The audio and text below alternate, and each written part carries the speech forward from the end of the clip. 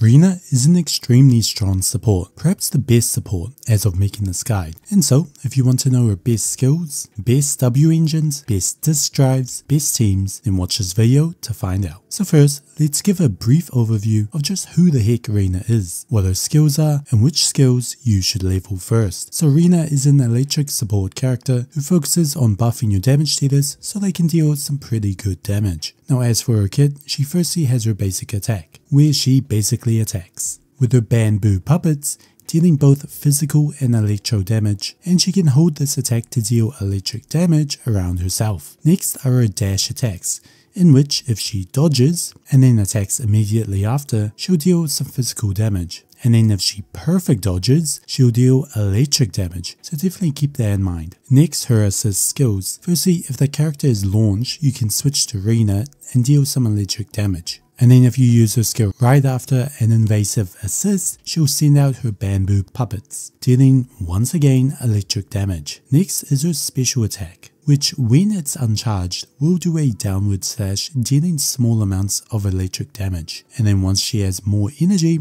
it will deal multiple slashes, dealing huge amounts of damage. Her skill is something you'll use a ton, so definitely use this when you have enough energy, as it does a ton more damage than with no energy. It also has a somewhat long animation, and this will be important because of her core passive, more on that later. Her chain attack is next, and it sends out the bamboos in a ball of electric damage, dealing absolutely huge amounts of damage. Now you cannot attack while this is going on, so be wary of that. Finally, we have her ultimate, which like a lot of her skills will deal electric damage and have a pretty cool animation to it, but now that's it for her active skills. She also of course has her core passive. Now this is the big reason you're going to be using her. See, her core passive will grant the other team members in your team increased pen ratio, which is a ratio that will ignore a certain amount of the enemy's defense based on Rina's pen ratio plus a certain amount depending on how leveled this ability is, and that this will be triggered each time the bamboos are on the field. Now this may seem a bit odd until you realize that anytime Rina attacks, these bamboos will be left out on the field for a few seconds. And so if you use a skill, it will have a long animation that will carry over when you switch characters, meaning the switch character will be granted this buff while the bamboos are in animation. Now this is what defines your playstyle. It is pretty much making sure that these bamboos are on the field so your main DPS can deal a ton of damage. And it's also the challenging part of playing her, as you have to swap to her enough so you can get these bamboos down, but at the same time if you're swapping too much, your main DPS won't be able to get good damage on the enemy. So finding that middle ground will be important. Now she also has an additional ability that will, whenever there is an additional character who shares the same element or faction, the shock duration on enemies will be increased by 3 seconds. As well as when there are shocked enemies on the battlefield, all team members'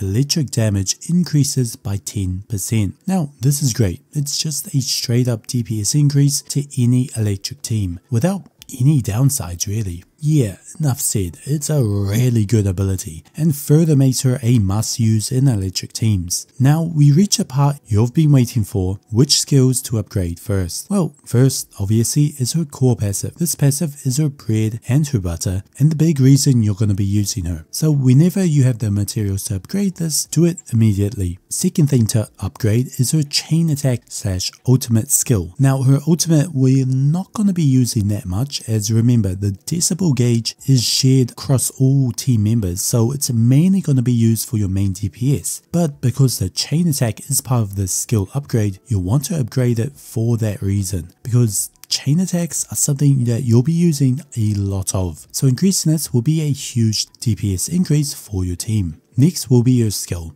as this will be used quite a bit, mainly because not only does it deal quite good damage, but the duration of the skill will mean her bamboos are on the field for a long time. After that we have her basic attacks, then her assist skill, and finally her dodge skill. So that was it for her skills and skill priority. Let's now talk about her W engines. So the best W engine and the best S rank engine for her is without a doubt Weeping Cradle. This engine is made for her. Firstly, it offers pen ratio as the W engine stat, which with her core passive is so good to have. Next, it gives energy regen when she is off field, but finally, and more importantly, whenever she attacks an enemy, her team's damage against the struck enemy will be increased by 10% at base rank for 3 seconds. This will also increase every 0.5 seconds for that 3-second duration. Attacking multiple times will refresh this. So as you can see, it really is made for her, and quickly swapping to her using her attacks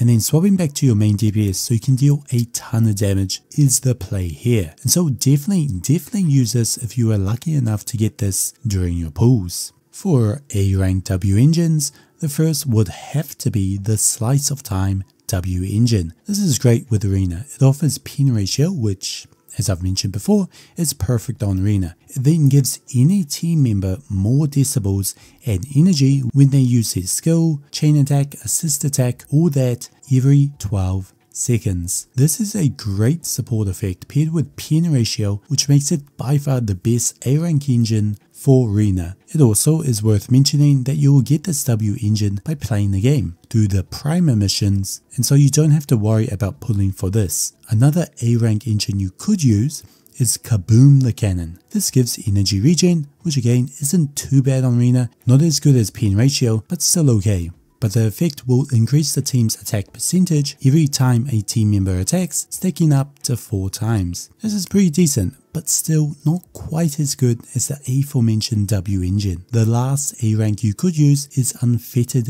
Game Ball. This grants energy regen, and whenever you trigger an attribute counter effect, the crit rate of the team increases by 12% at base rank for 20 seconds. Again, not bad, but because Slice of Time is free to play, it's much more recommended to use that instead of this. Now, finally we reach the B ranks. The only decent B rank I'd recommend is the Reverb Mark II or Reverb Mark II. This will grant firstly energy regen, which is pretty good, and give an effect that anytime Rina uses a chain attack or an X special attack, that's the one with the energy, she'll grant all team members a 10% anomaly mastery and proficiency buff for 10 seconds. This is pretty good, and in fact at S5 rank it can actually perform pretty well even compared to the A ranks. And so if you don't have Slice of Time yet or other A ranks, then definitely give this a try. Now we reach disk drives, the artifacts of this game. So we're going to be running a 4-piece set and a 2-piece set as there are 6 slots. And so for the 4-piece set, without a doubt, it has to be Swing Jazz. Swing Jazz will firstly grant energy regen, which is nice, especially if you're running a W engine with pen ratio. This will make up for that loss in energy regen. But more importantly, Swing Jazz will increase your team's damage, yes, damage not attack, by 15% for 12 seconds anytime Rina uses her ultimate or chain attack. And it's that chain attacks that's really gonna activate this for us. And so yeah, the damage buff is very substantial. It really cements Rina as the top support for any electric team, and you will see a difference once the set is equipped. Now the other possible 4 set you could run with Rina is the Freedom Blue set. This will firstly increase her anomaly proficiency by 30, but more importantly, when an X special attack hits the enemy's anomaly build-up resistance will be decreased by 20% for 8 seconds, depending on the attacker's attribute. So if you're running a mono electric team, which you probably will be, this is going to be extremely good. In fact, having this set in the team is highly recommended. And so you may be wondering whether to run this or Swing Jazz, and the big thing I would consider is that if you're going to be running Grace in your team or another anomaly character, then you're probably going to be running Freedom Blues on them. So you don't need it for Rina. Also, the fact that the damage buff on Swing Jazz is just that good not to run. Now, alongside these, you're also going to be running a 2-piece set, and the 2-piece sets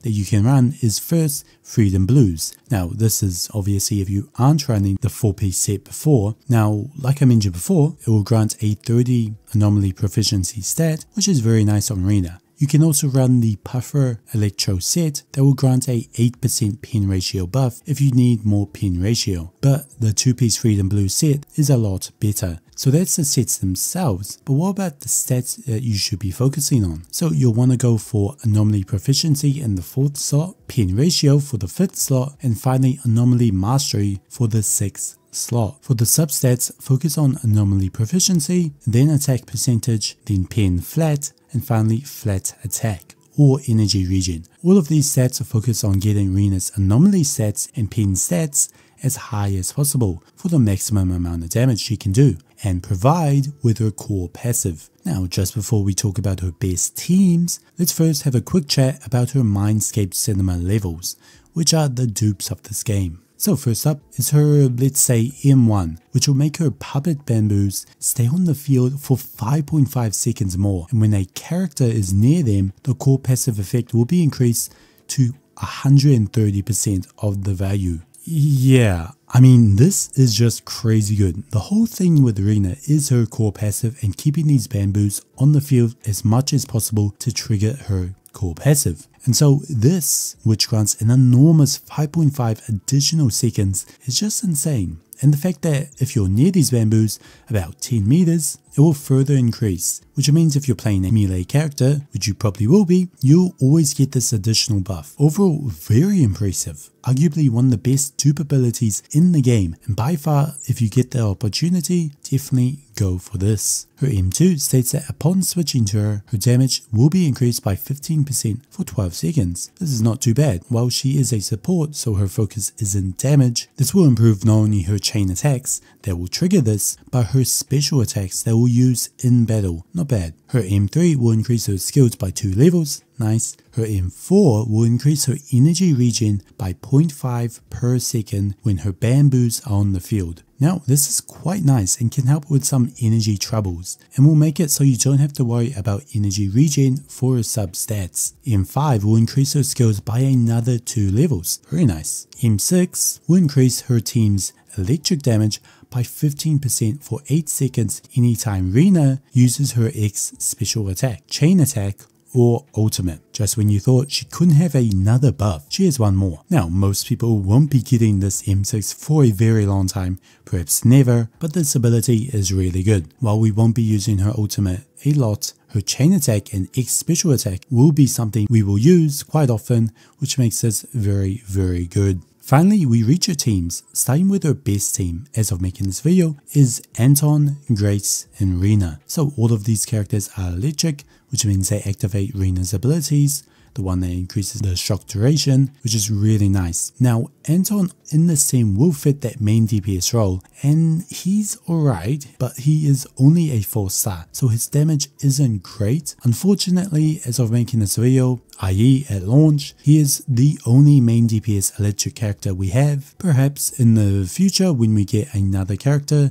I'll update this guide, but for now, Anton is your best bet. Secondly, we have Grace, another S rank. Now, Grace is an anomaly character, meaning she excels at afflicting anomaly effects on the enemy, which for electric is shock. Now, this is great news as a lot of your damage is going to be coming from this anomaly effect, especially as Rina has buffs that will help this out. And so overall, this team is by far the best team Rina has right now. It does require another S rank, but if you do have this team, then definitely use it. And once a better main DPS comes out, then definitely use them instead of Anton. Now, the free-to-play friendly team is quite similar, in which you just replace Grace with Anbi. Now, Anbi is a stun-based character as opposed to Grace being an anomaly character, meaning instead of wanting to apply shock as fast as possible, Anbi seeks to instead stun the enemy as much as possible by increasing their daze gauge, which she does a good job at. Now, this means the way you play these two teams is slightly different, as with a stun team, you're going to be,